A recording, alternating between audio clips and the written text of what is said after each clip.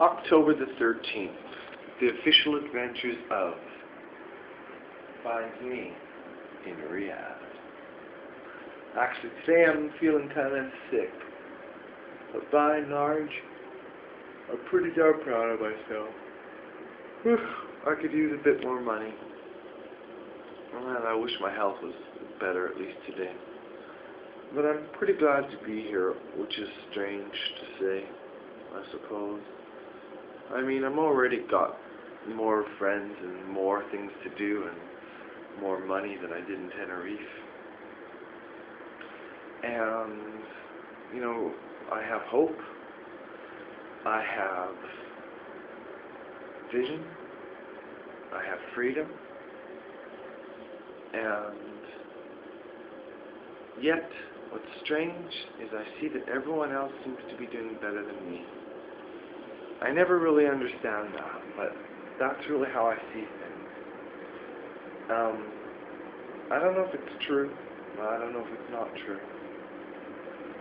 But, man, I can look at myself harshly sometimes. My time spent in France and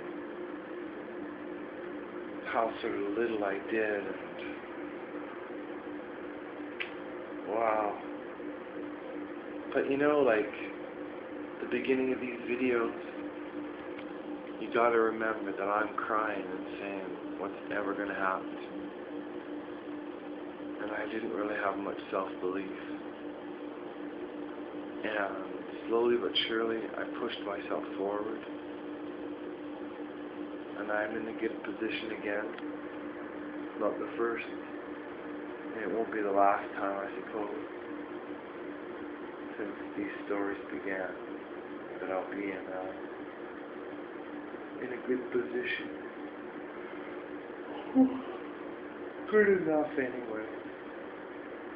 And now that I can speak in English, you know, like going out is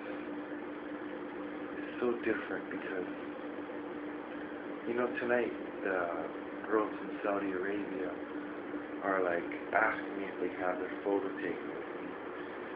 And, you know, the people that speak English, I'm so charming and funny, and